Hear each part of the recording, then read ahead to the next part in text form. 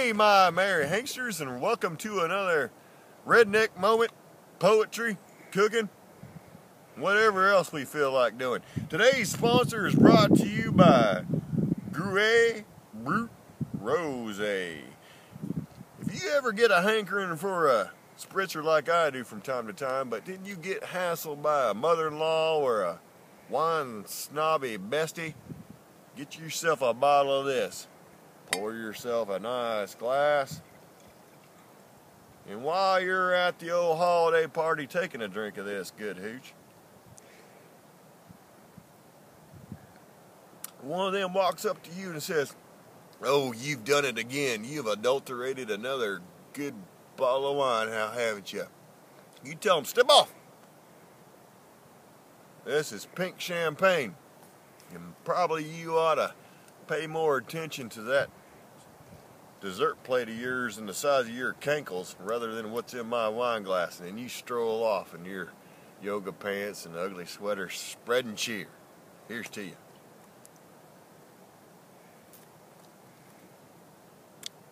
That's good.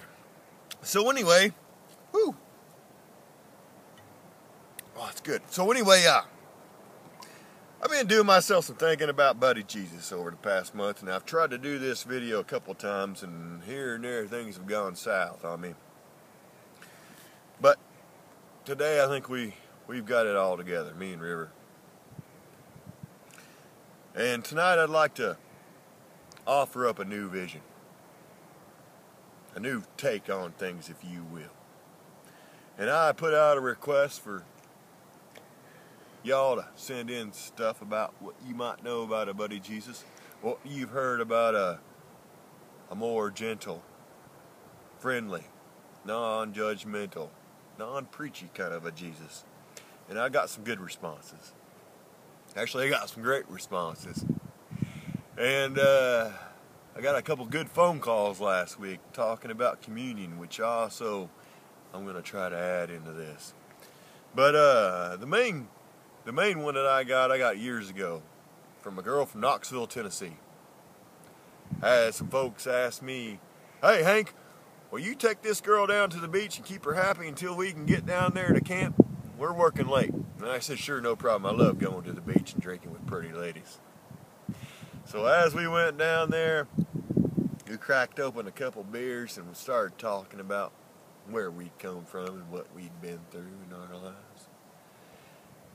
And when it came to drinking, I told her, I said, "Yeah, I was raised in a Christian home, went to Christian schools, but boy, my daddy sure didn't like the drinking.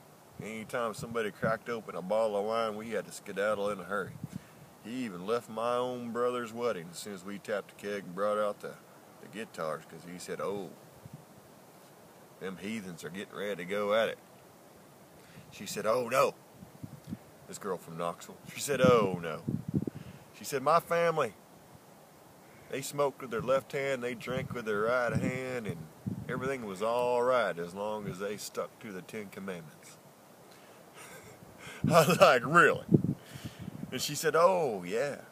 They believed that Jesus was a partier. Jesus was a friend. A guy that liked to roam around, drinking wine, breaking bread, and listening to folks, speaking his piece, offering help where he could, and then moving on." And I've thought about that over the years. Now, I've thought about that recently. Now, growing up,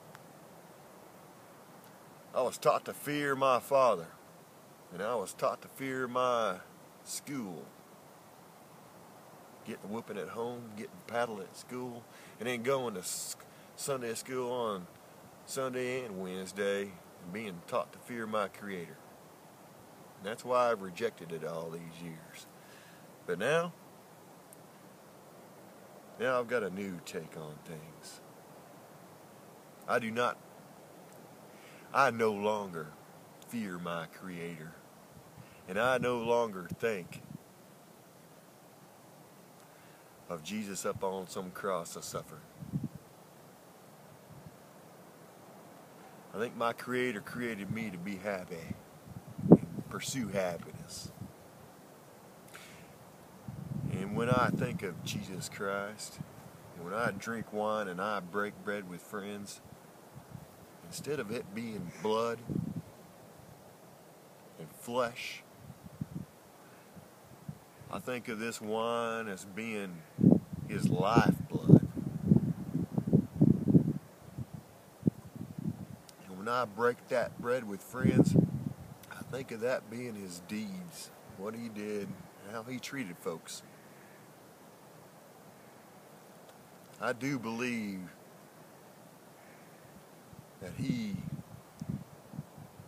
mingled amongst the working class, the people judged and condemned by those folks that thought that they were closer to God than everybody else. So I ask you to do the same. Instead of going through life, if you are a Christian, or if you do believe in the story of Jesus Christ, instead of dwelling on him suffering up on some cross and bleeding and dying, turn it around. Turn it around and think about him offering help and advice